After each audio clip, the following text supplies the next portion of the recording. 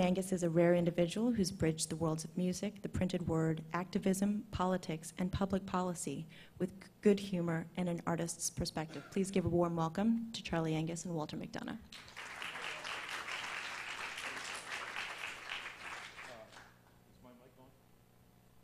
Check. I'm in. Hello? Press it's called on. Oh, how's that? Can you hear me now? Oh, there's a little Jimi Hendrix there. There's a couple of things I wanted to say before we begin. The first is I really want to thank Georgetown for putting my name all over the building. It really makes me feel at home. You know, it's remarkable that this is our 10th anniversary. As someone who was here 10 years ago on this campus, it's just incredible. I never thought that we would be here 10 years later, but then again, 10 years ago, I never thought the Red Sox could win the World Series. I want to thank a lot of folks in the audience. I don't know if I see David Baskin here, but there's been a lot of people like David who've been with us from the very beginning, and we really appreciate the support of the folks who come. We do this for you. It's a labor of love, but we just really appreciate all the great feedback that we've got from people over the years. I also wanted to thank the 4 great women who've led this organization, Jenny and Ian and Jean and Lissa. We've been very, very fortunate to have such 4 strong women, you know, run this organization. They've been great mentors, great friends, and they've really, you know, really set the tone for what we do. And also I want to thank Peter DeCola and Brian Zisk, Michael Bracey, Kristen Thompson, for, you know, for this effort that we've been doing for 10 years, this journey we've been on together. It's just been quite a thing, and it's the friendships that have been made in the last 10 years have really been exceptional. When we started to conceptualize what we want to do on our 10th anniversary, they said to me, you know, what would you like to do? And I said, well, you know, I'm really influenced by what Jenny Toomey set out when we started this organization, which is that, you know, there's a role for social activism in the arts. And for people who are involved in music or the visual arts, who are able to use their cultural tools to help the less fortunate and be involved in social activism. And I couldn't think of a person who more typified that than Charlie, a man who was in punk bands and has done incredible community work in Canada and in the province of Ontario, to the point now where he's a highly respected and leader of the New Democratic Party in Canada, but truly one of the great politicians of our time. So now that we've got all that out of the way, why don't you tell us where you're from? Well, thanks, Walter, and I just want to say what a thrill it is being here. I was in that session yesterday, and I was thinking, man, if I had gone to a session like that when I was 18, I never would have had to become a politician, because maybe I actually would have made a little bit of money. I was like, all that checklist was killing me. Trademarks, man, that destroyed us. Band agreements, I mean, when your ex-singer leaves and then comes back after you with a lawyer, and you know, you're just a bunch of punk kids wanting to have fun. I think what you guys are doing is really important. And as Walter says, though, you know, music at the end of the day, sure, it's great that you guys are tracking your metadata and you're making sure you're getting paid, and artists should be getting paid. But artists are there to inspire, to change the world. And that's why we're all here. I mean, that's why I quit school, because I heard Joe Strummer and I thought, there might be a better world out there that I just have to go find. So me, quickly, I'm from northern Canada. I represent a riding, that's what we call our regional electoral districts. It's bigger than Great Britain. It's got about 90,000 people. We have many communities with no roads. I fly in bush planes into some of my isolated communities. It's solidly working class. I don't get elected on copyright back home. We have the biggest gold mines, base metal mines, copper mines in the Western world. Our men travel around the world as the frontline miners in Kazakhstan, Uzbekistan, anything that ends in stan, that's where people from my communities are out working in mining companies as frontline drillers. We have forestry companies. The far north of my region is subarctic, isolated First Nation communities. 40% of the people in my riding speak French as their language. The English are about 50%, but that's a Heinz 57 of every immigrant group from Europe that came to work in the mines, like my grandparents came. We probably have about 13% who their primary language is the Aboriginal language it's Cree. So that's where I'm from, and those are the people I love to represent. And so as a young person, you left Timmins to go down to Toronto. Did you go to start a band, or did you just go to see what the big city was like? Well, our family were immigrant miners from Scotland. Charlie Angus died at the Hollinger mine, so I got his name. We aren't very original as Scottish people. We usually always get named after dead people, so Charlie was the last dead one, and so I got him, and I probably got his politics. He was pretty hardcore working class from Dundee with the very left-wing mining unions in those days. My mother's family are Cape Bretoners from northern Canada, and so I got my culture in that from them. But like all those immigrants, they wanted their kids to leave. They came and they worked in the mines, and they wanted their kids to get an education, and so the next generation went out. We moved to Toronto, and that's when I discovered that, you know, I just didn't like sitting still in school and paying attention, and I still don't like sitting in legislative committees for very long either. You'll probably notice I don't have a long attention span, so music was it. 15, I decided I was going to learn to play guitar, and I was going to be gone at 18, and I was going to be on the road, and everything would take care of itself after that. But that's why we have the Future Music Coalition for all the people out there who've gone on the road at 18 and realized it's really great living on donuts and beer for about 3 years, and then you got to figure out what you're going to do with the rest of your life. But it's interesting, in the past few years, there's been sort of a resurgence in interest about the punk scene in Toronto in like the early 80s. And it's interesting because you got to play with the Dead Kennedys, for example. You got to play a lot of the famous bands, but also I think people are starting to remember some of the great Canadian bands of that period, like the Pointed Sticks, DOA. I don't know if anybody knows these bands, but it's fascinating in that a lot of my Canadian friends, they're finding archival footage of all these bands, and it's kind of like, I think, other than maybe DOA, most of these bands didn't play in the United States. Most of them just played in British Columbia or Ontario or maybe in Quebec, but most of them never came down to the States. Well, this is the thing. We were, there's a book that's been written about the history of Canada's punk scene, and we were called the original DIY band. But it was impossible to get out of your city. There were these pockets of music all over North America, and we'd hear about pockets of music. We'd hear about things in Boston and Vancouver. The idea of actually traveling and playing, it just was physically not possible. Not in Canada, probably till the late 80s, early 90s. And we didn't have the internet. So for all of my record company lobbyists who are telling me that the internet is the greatest threat to music since, I don't know, the phonograph or something, it's like I was there back in the analog days, and it sucked. It sucked when, you know, you paid all this money to get a record to a record label, and they'd say, ooh, weird punk stuff, okay. And then they never put it in a store. And then you still owed the money at the end of the day. So I look at the younger acts, and I think, man, if we were 18 again and we had that ability, there's bands I know that get started in Toronto and are playing in Madrid. You know, that's the upside. The downside is nobody's making an income anymore. That's why we're here. But the ability of artists to connect with each other and learn from each other. We knew about bands in Calgary. Someone might bring an album back, but the idea that we could actually travel across our own country and play, that didn't happen for a number of years until the scene started to change. If I remember the story correctly, and I don't want to date myself, but if I remember the story correctly, DOA was a Vancouver band, right? And they became friends with a lot of the bands on the West Coast, like the Dead Kennedys and the Wipers and people like that. I don't know if do people even know these bands? At any rate, what they basically did was they asked them for phone numbers, and they would start calling around the United States. And one day my friend got a phone call and said, hey, we're this band DOA from Vancouver. Can you find us a place to play? So we said, yeah, we'll find. We know who you guys are. We found them a place to play. It was awesome. But it was difficult. I mean, in some ways that, you know, historical period in some ways was very intimate because you got to meet everybody personally. But on the other hand, I just can't imagine how difficult it was for these bands to travel because it really was an ordeal for these guys. Well, and to get your sense of Canada, Canada is, you know, the second largest landmass in the world, but it's a very small population. And it's 12 hours between gigs across Western Canada. So if we are going to maintain a national music scene, there needs to be basically a collective will to make it happen. If you're going to tour across Canada if your gig falls apart in Winnipeg and you're 24 hours of straight driving, that's your tour blown out. And it's the same in dance, it's the same in theater, it's the same in all the arts.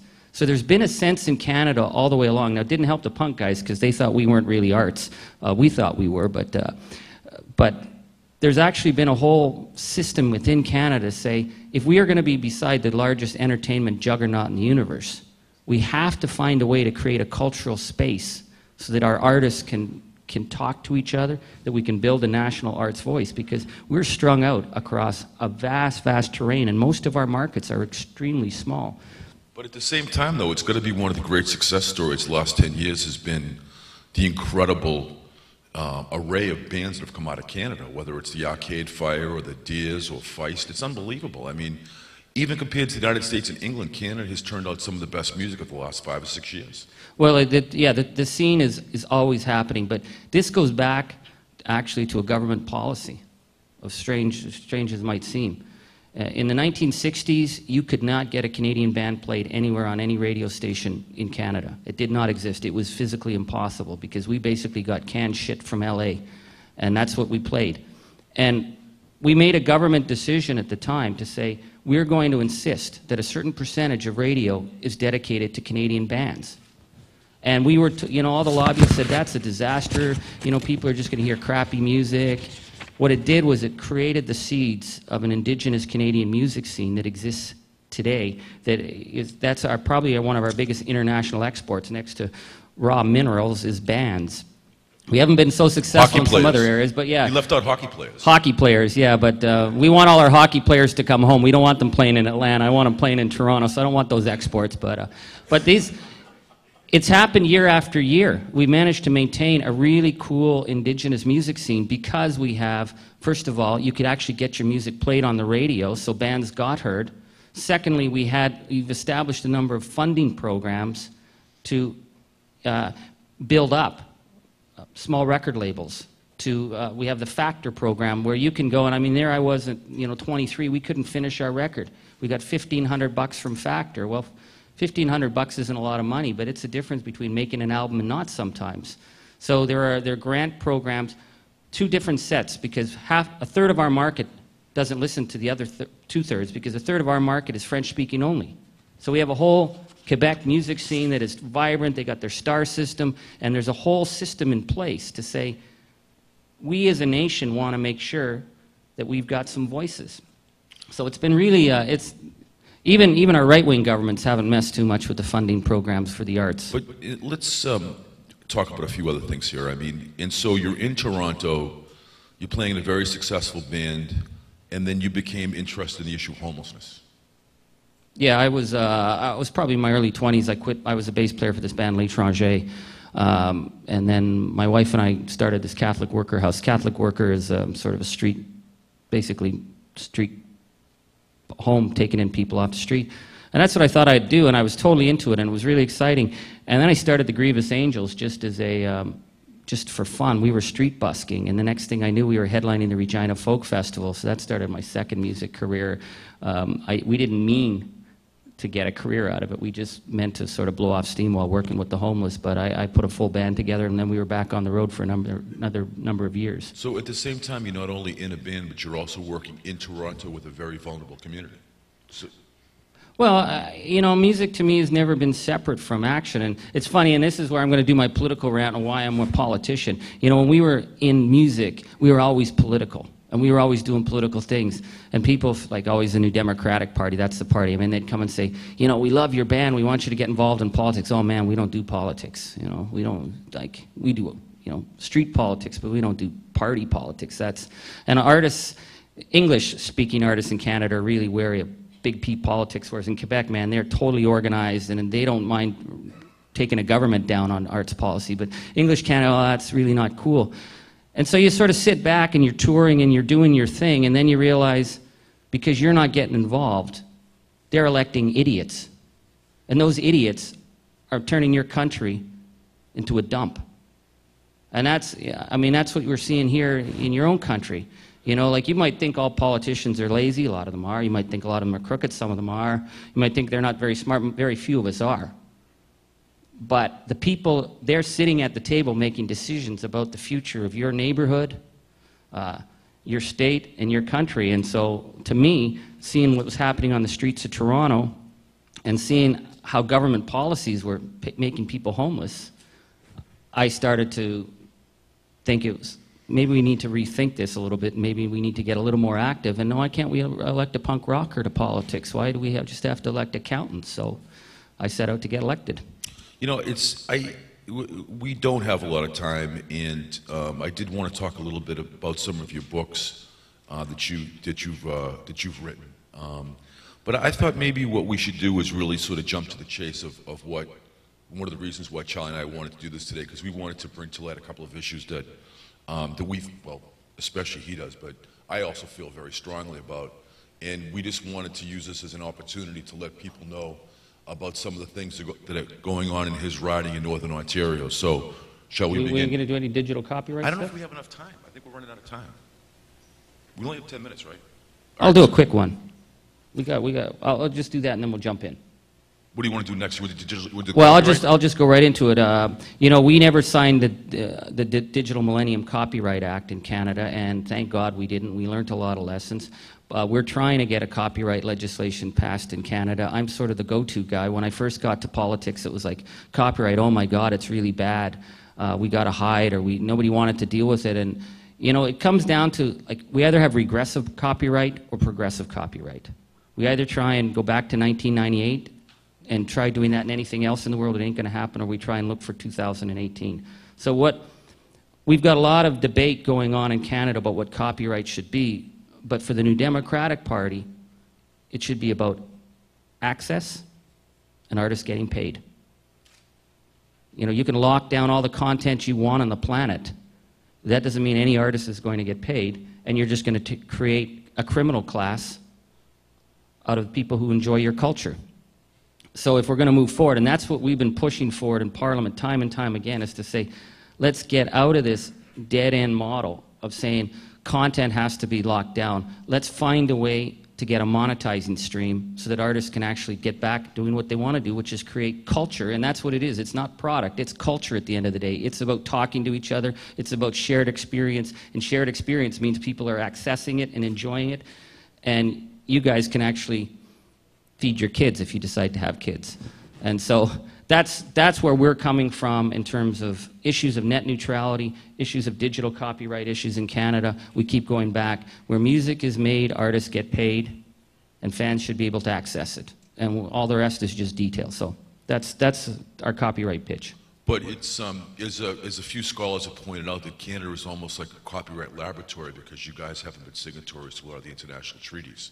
And now you're going through a big piece of revision that's somewhat similar to some of the things that we did in the United States in the 70s and the 90s. So the world actually is looking at Canada right now. And there's been all kinds of proposals, like the Songwriters of Canada and Eddie Schwartz with their proposals for ISP levels. There's been a lot of fascinating ideas in Canada. But, all right. I can't say this word, my pronunciation is very poor, but could you tell us about the reservation in your riding? Okay, this is really why I got into politics. The northern part of my riding, First Nation, Aboriginal communities, called Attawapiskat, Kishechuan, Fort Albany, Moose Factory. These are communities with no roads. We got thousands of kids. These are Canada's hoods. These are the kids that are growing up completely left behind. And in Canada, see, we do things a little nicer. It's just you don't see the horrific levels of poverty and systemic discrimination because it's out of sight, out of mind. And when I first flew up as an elected official into the James Bay region, and I said, holy God, like you've got 20 people living in a 2-bedroom home, and your water, you got to boil it for 15 minutes because it's got E. coli and it comes out of the tap looking like red crap.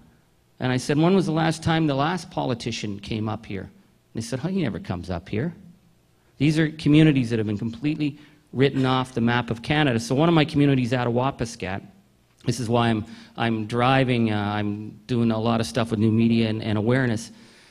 We've been 30 years, their grade school is sitting on one of the most contaminated brownfields in Canada. 30 years. No plan to build a school. In 2000, the parents pulled their kids out of the school because the diesel fumes from underneath the school were making kids sick and they were passing out in the classrooms. And this is in one of the richest countries in the world. So they put these kids up in portables and then they just walked away. And we have the big guy who runs Indian Affairs is the minister, the Indian Affairs minister. We had 4 different ministers go to that community and make a pledge. We'll build you a school. 4 different ministers walk away. So these kids in my riding, the last time a minister walked away, these kids ran out and held a demonstration in their little reserve in minus 40 weather, 400 miles from the nearest road. And they sent me pictures. And I said... Say that again, though. I think you have to say that again. It was minus 40 degrees. They were minus 40. Yeah, that's back home. That's summer. They were standing out there, these little kids, 5 years old, with signs that they wrote on cardboard, asking for a school. And I thought, that is not going to go down on my watch. There's no way. So we started this, the kids started to organize, and we started to use YouTube and Facebook, and we decided that we were going to completely sidetrack the politicians. We were going to take this to kids across the country. And we started what became the largest youth-driven child right movement in Canadian history, where kids heard the story, they saw what was happening, we posted pictures. Man, we got access to information, documents. The government was keeping track on me. They were keeping track on my kids who were involved. We put everything online so kids could use it and they could start the campaigns. And that is the kind of work that I think is going to start to change the world, is we got to bring, like, our greatest resource are these little kids growing up in these isolated reserves, and we're either going to, like, consign them to another generation of jail and lost hope, or we're going to save these kids as dynamic, heroic, exciting if we just reach out to them. That's what I do. And it's an isolated community to begin with because they're in the subarctic. Yeah. And folks have been living there for hundreds, if not thousands of years. That's their culture. You know, I think we want people to live up there. And they've been abandoned by society to the point where their children don't have schools, and the schools they have, they're on toxic dumps. It's almost, every time I read about this, it's inconceivable to me that we could allow a situation like that with young people, depriving them of safety, health, and education. But why don't you tell us a little bit about Shannon? Shannon was this kid, 13 years old, and she started to organize the kids in this community. And they asked if they could come to Ottawa. And they'd never left. You know, these kids, I mean, English is their second language, and they came down. And they were met by kids started coming from all over. Because so let's be clear, these are Cree. Cree, yeah. The Cree people. Yeah. Anyways, Shannon was this little kid with moxie. And she met the most powerful man in Canada who looks over Indian Affairs Minister. He said, "I'm too busy to build you a school." And she stood up to him and she basically showed him down, and she became this national voice. Like, people all across Canada heard about this kid who stood up and spoke up. And Shannon was just a little fireball. Anyways, one of the reasons we won the fight to get this school, we still haven't got the school yet, but one of the reasons we changed it was because we put faces to the situation. This wasn't politics, this wasn't bureaucrats. We made them confront the children directly, and it was the children speaking. And YouTube, the videos we put up with the kids talking. So Shannon, she died last May in a car accident, and the outpouring of grief when she died, like right across Canada, people were like, "Holy God, this kid was on fire. How could she die?" You know, we got kids killing themselves on reserves, and this little girl was like on fire. So we started this thing called Shannon's Dream, and what it is that there's never going to be a kid in Canada who's never going to be able to have to go to fight for a school. We're going to make that change. So we've got this whole campaign. We got unions and getting involved. We got school boards. We've got people writing children's books, because it's not just about winning the fight. It's about giving role models. It's about kids whether you're in inner city Winnipeg or you're in an isolated reserve, you can say one kid stood up and made a difference. Like, that is political change. That's where it really starts to happen. It's not some old guy like me standing up in the House of Commons taking on the Indian Affairs ministers. It's saying there's role models, there's kids doing that. And that's why I'm so excited about digital culture, because it's the first time that they can confront the power in a way that they could never confront that power before. So I'm on fire with this stuff. I think we got to change the world, and musicians got to be the first to change the world, because musicians are the ones who tell our stories. And I know I'm preaching here, but that's the only reason I came. Walter said he was going to buy me a beer, and he actually hasn't so far. But so I had to just come and do my preaching. But no, it's everyone that I know, the people that I've spoken to and told them the story, or told them about these folks who live in Northern Ontario, it just blows people's mind. Like, they can't comprehend how something like this could happen. But there's so many aspects of it that really resonate at such a human level. And one of the things that we were talking about was the story. And I went to Columbia, which is, so I've spent a lot of time in Harlem growing up, and he told a story about a guy from Harlem named Ron, who's moved up there. So why don't you tell a story about Ron? Yeah, Ron paid. He's a principal up in one of these communities, and Ron's about 6'8". Ron was I think Ron was in Desert Storm, or he was in Iraq, or he was, I don't know, he's been over there, and he's been in the Army. Anyways, Ron was a high school dropout in Harlem, and he went back to school, and anyways, he's up there with these kids. And he just became principal in this community in Moose Factory, where we had 80 kids try and kill themselves over a course of a winter. How old were these kids? 13, 14. 80 kids. Like, the hopelessness. And anyways, I heard Ron on the radio one day, and like, while these kids were killing themselves, the government was cutting funding for child welfare on the James Bay coast because they were trying to save money. And these kids said to me one day, they said, yeah, we heard about that teacher who got run over by a car in Toronto, the teacher who killed himself in Toronto, and how they brought in all these grief counselors for the school. They said, we had 13 in our school over the last 3 months. Nobody ever sent us any grief counselors. And so Ron took over the school, and he was on the radio, and they said, what are you doing, Ron? He said, I keep my school open at night. Any kid got a problem? I'm in the school, he says, because no kid is going to die on my watch. And Ron said to me before I came here, he said, we need contacts, Charlie. You know people. We could do really great things with these kids. He said, just give us the contacts and get our kids happening, because these kids aren't hopeless losers. They've got pride. They got this amazing culture. They just need doors that open for them so they can go through those doors and become what they should be, as opposed to what they've been consigned to. And speaking of the dignity of these kids, why don't you tell us a little bit about powwow culture?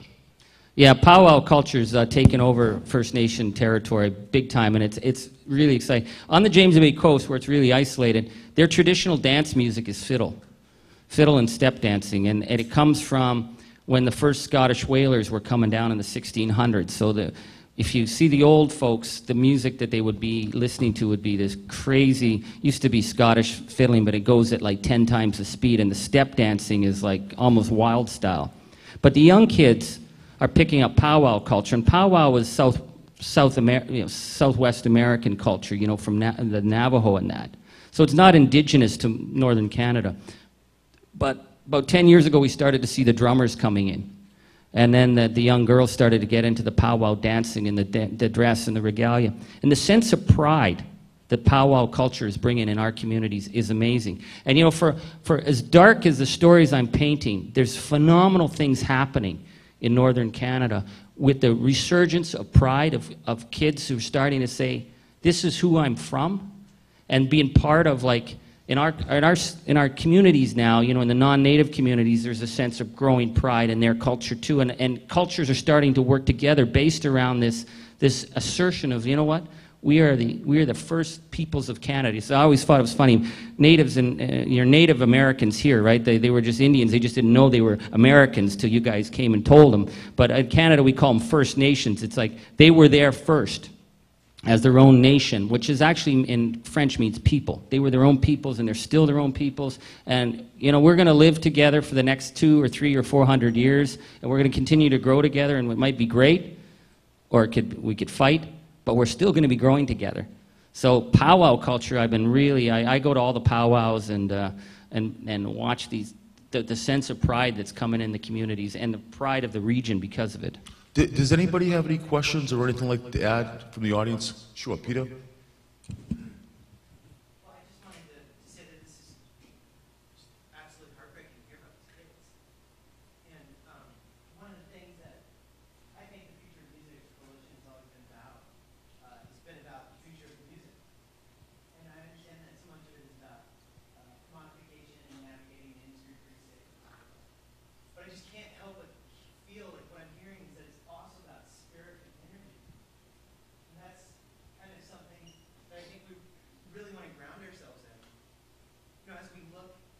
what music can actually do. You know, how it can affect commerce, how it can affect people. And it just blows my mind that we have such opportunity in this room. How can we possibly reach out to these kids? Well, I'm glad you said that. You know, when we were thinking about, you know, what we wanted to do with the 10th anniversary, this is what I wanted to do. Because, I mean, I can talk about music and copyright to the cows come home, but I really wanted to use this as an opportunity to let all of you people be aware of what's going on. And, you know, has anybody ever seen a movie called Requiem for a Dream? It's like the most depressing movie of all time. And the whole point of the movie is it's the abandonment of hope. And, you know, I just have a problem with that because I think that we can't give up hope. But I think that, you know, there's two things that we can do. And I think the first thing we can do is we can find ways of supporting things like Shannon's Dream. It doesn't take a lot of money. You can send them $5, you can send them $10, but I think that if we try to do some sort of financial help with these people, it's going to go a long way.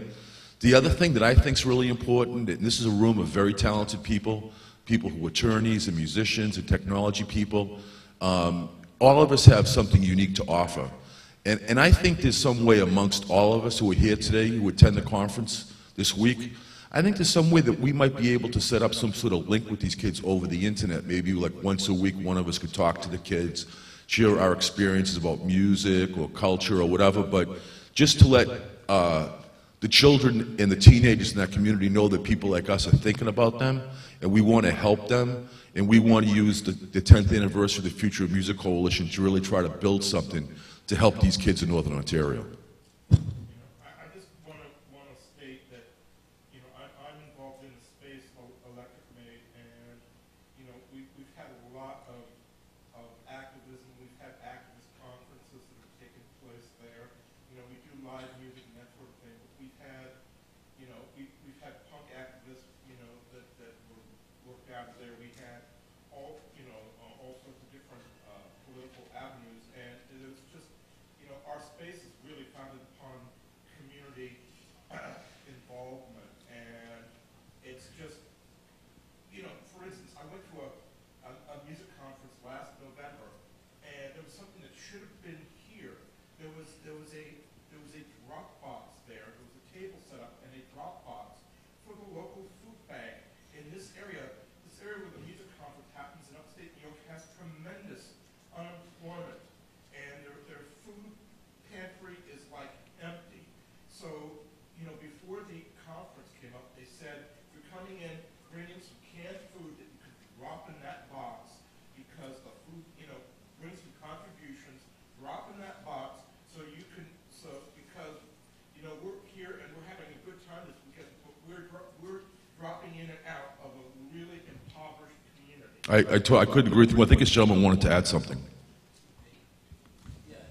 Stephen Saeed. I'm a recording artist, some of y'all might know, but I wanted to speak directly to you. 2 weeks ago with the Millennium Development Goals Awards, and my name is Stephen Saeed.